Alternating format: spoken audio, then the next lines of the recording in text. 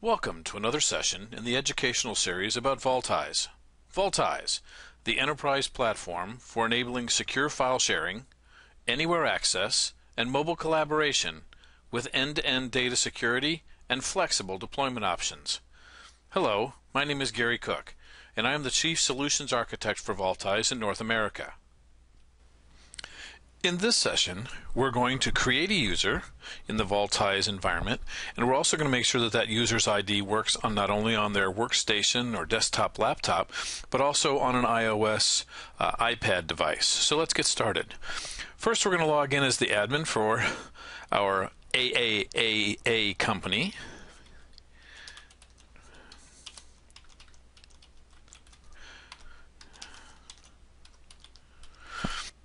And now you'll see basically we come into the screen for the admin.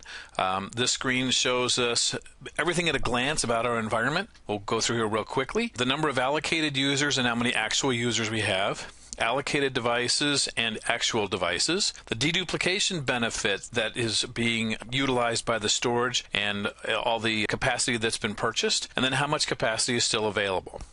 So we see when we set that up, originally we put 20 users, 60 devices, 200 gig. And now let's move into where we create a user. So you come up here, we'll click on users. And we're going to come all the way over here so you can see name, usage, groups, and several different policies that we potentially are going to select and show you how to create in the future series. Today we're going to click on Add User. We're going to create a user. We're going to click Create an Individual User today. We could also do multiple users using Active Directory or LDAP, syncing with Google Apps, or importing users from a CSV file. But today we're just going to create an individual user.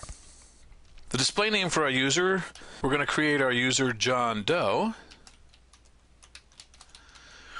And we'll get jdoe@aaa.com. And we're going to give John a quota of, out of that 200, we had 20 users, so we're going to give him 10 gig. We're not going to add him to any groups at this point, but if we have created groups, we could certainly add them to groups. We can always do this later. The time zone for John, this server is US Eastern, and you have the choice of being able to assign an administrator role. So this individual could also be an administrator. If you needed a backup in the company's environment, this would be a great way to assign that to a particular individual. So we see once again that there's 2 pages. We're on the second of 2 pages, so we're going to go ahead and do an add. And we have now created John Doe. So there's John, there's that usage. Right now he's got 0 out of 10 gig. He's not in any groups. And these policies that have shown up, we have some default policies that come with the product. So these are already set up. We'll go through these and I'll show you how to set up each of those in subsequent episodes of the series. But this would be a great place to be able to show you how to do that. We can also block John from having access. So if there's some reason, let's say John goes on some kind of sabbatical and we need to block him from having access, but we want to keep it because we know he's going to come back, you can simply block his ID from being able to utilize the services of Vaultize. You can come out here and edit, and you can also click on the 3 buttons and see if there's other choices, and in this case we've got the delete, so we could delete John if he ends up quitting working for the company. So let's go, and now that we've got him created, let's go out and do the installation of the software on his workstation and show you what that looks like. So now we've come to our workstation. We created John Doe's ID. When we did that, we also sent an email to John showing him what his email or what his ID and password were so that he could log in. We've also already loaded down the software onto his workstation. So when we go to do this, what John's going to need, just double click on the Vaultize software here. What John's going to need is his username. So we know his username is jdoe@aaa.com. We'll include his password, and we're going to see that he's already going to this server at this particular address. So we're going to click on Next. John is now going to see that there's potentially keys being generated. It's going to take a minute. He's already set up. He's finished. It says Vaultize is going to start in a few seconds, and we'll be able to utilize the icon sitting in the system tray. And after about a minute or so, we see the Vaultize icon is functional. We see information here by doing a right mouse click. There's currently no files in process. Mr. Doe's only used 0 out of his 10 gig, so he hasn't put anything out there yet. If we click on My Vault, we're going to actually go out and see the web GUI. Then we'll go through here a little bit just real quickly to show you what it looks like for the end user. I'm going to shrink this screen down a little bit. See where we can drag and drop a file? We're going to take this file right here. We're going to drag and drop it and let it be processing. So it's already uploaded in. So now we see on our home screen that that file I just moved up is already up on the server. It says it was updated. I can share it if I want, or I can delete it. If I come out here to the shared area, so you can see that, we'll see data that's been shared by me or shared with me, and here it talks about in the lower right hand corner the file has been uploaded to the server, so I can get visual confirmation also. No data has been shared with me, and I haven't shared any data yet, or I should say John hasn't. If we look at the all data folder, this is all the files and folders that have been synced up to the Vaultize server. In this case, the only thing that's up there right now is that file we just saw. Okay, so once again, we can share it, download it, put it into the trash if we want. If we go to the trash area, anything that we would have deleted that can be shown up, we can leave this, the administrators could leave this out here for a period of time so that we could come out and kind of do a self-help and retrieve our own data. We don't have to call the help desk to say, hey, can you retrieve my data? You can actually go out and get it. We'll come out here and I'll show you with the profile just real quick. If I look at account, this is John Doe's account. So we got John Doe, JDoe@. You can also see that John's actually gone out and has accessed his data from a desktop and also from the iPad. So I'll show you when we log in on the iPad how you go about doing those things. And if there was any kind of issues with the software, needed to send something into support, it's very easy to send the log right from here to go into the Vaultize support people to be able to look and see what's going on. So we're going to go ahead and log out of here.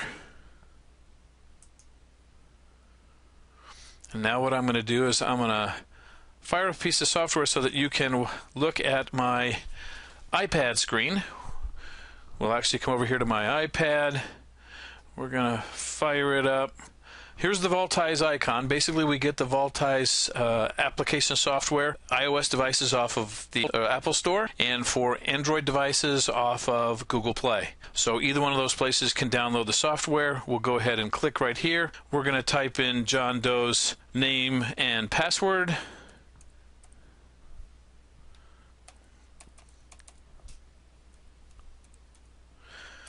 Put in his password.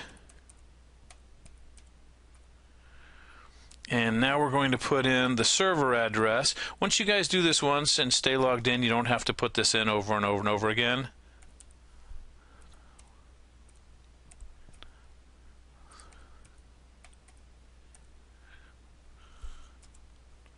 And also, if you would probably have a server name. I'm just using an IP address for the server here. I'm going to enter that PIN information to give that extra layer of security. And now we're going to confirm that PIN. This is the first time I log in. Now you're going to see this is the Vaultize screen off of the iOS device. Very similar to look and feel of what we saw on the workstation. There's that file, that's 6 strategies. If I go to click on it real quick, we're going to bring it up from the server. And so now you can see that was the item that I dragged and dropped just a few minutes ago. If I come through here as far as recent, you'll see there's the all data section. So once again, that's where any of the data that I or John Doe in this case synced up to the server. Once again, you see that file because we showed it in the all data folder. Shared by me, shared with me, obviously nothing in there yet.